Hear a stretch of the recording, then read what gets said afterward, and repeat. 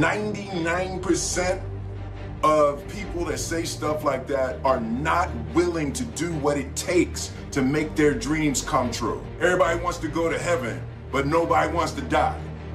And that's just real. At the center of bringing any dream into fruition is self-discipline. It's not about your body as much as it is about your mind. It's getting command of your mind to be able to choose actions that are in your own best interest.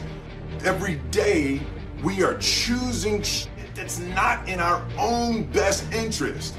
So if the world is attacking you and the world wants to fight you and the world's trying to hold you down, so you're gonna kick yourself in the balls?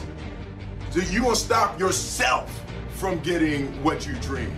Self-discipline is the center of all material success. You cannot win the war against the world if you can't win the war against your own mind. When you dream big, when you take big action, when you work to become something bigger than what it is now, you're gonna have people criticize you. But here's the reality.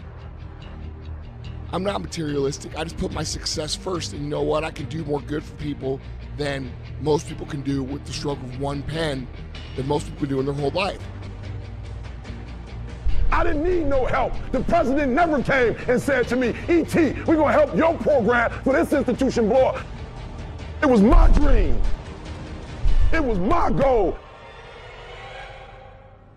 I don't expect you to believe in my dream like I believe in my dream. And the problem with some of y'all is you want somebody else to support your dream. It's yours. I don't owe you a dime. It's your dream. If you wanted to have it, get your butt up and make it happen. If you wanted to have it, rise and grind.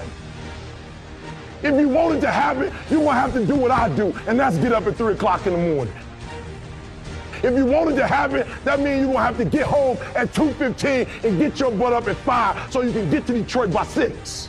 I dare you under every single circumstance, keep dreaming, keep looking at your dream, keep focusing on your dream, keep going after the dream, because that's where true success is.